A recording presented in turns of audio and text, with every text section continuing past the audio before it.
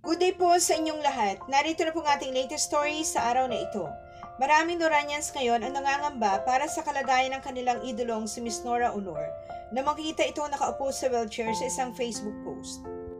Pero bago po ang ating balita, huwag pong kakalimutan mag-subscribe sa ating channel at pindutin ang notification bell para lagi po kayo updated sa ating mga balita.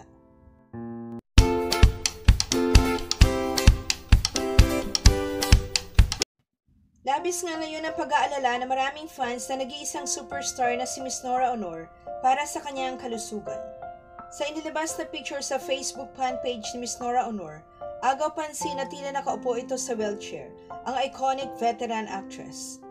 Narito ang caption ng nasabing post: "Mapagpalang umaga po sa mga minamahal kong Noranians at mga kaibigan. Isang magandang araw po sa lahat." At sa comment section ng Facebook post, nababasa ang pag-aalala ng maraming Noranians. Saad ng isang fan, "Thank you Tammy for taking care of Nora Aunor. I hope she will have a check-up every 3 months para maagapan agad kung ano man ang sakit ni Guy. I'm not comfortable seeing Nora na hinihingal at naka-wheelchair. Hope everything is fine. May God bless you always, Guy." Saad pa ng isang fan na nagmamahal kay Ate Guy, "Mahal kong Ate Guy, sana lagi ka lang nasa okay na kalagayan. Kailangan ka po naming mga Pilipino. Ikaw na lamang ang natitirang alamat ng industriyang aliwan sa Pilipinas. Mag-ingat po kayo parati." Komento pa ng isang Noranian, "Hi Ate Guy, lagi po kayo mag-iingat. Marami po ang nagmamahal sa inyo kasi mabuti kayong tao. God bless po."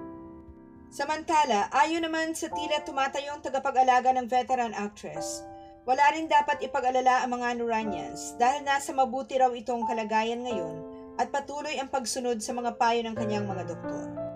Pahayag nito, "Marami pong salamat sa pag-aalala kay ma'am. Huwag pong mag-aalala lahat na nagmamahal kay ma'am dahil we are doing everything po para mas maging malakas po siya. That includes check-up and everything needed to be done po, and she's taking all the vitamins prescribed by her doctor po." At nitong May 28, bilang nasahanay na ng senior citizen, tumanggap na rin ang superstar ng kanyang COVID-19 vaccine. Sa ngayon, looking forward ang maraming Noranians sa upcoming project ni Ms. Nora Aunor na Kontrabida, kasama sina Jacqueline Jose at Rosana Roses. Maraming salamat po sa inyong panunood. Huwag pong kalimutan mag-subscribe para sa iba pang showbiz updates. Kita-kita po tayo sa aking next video. Thank you!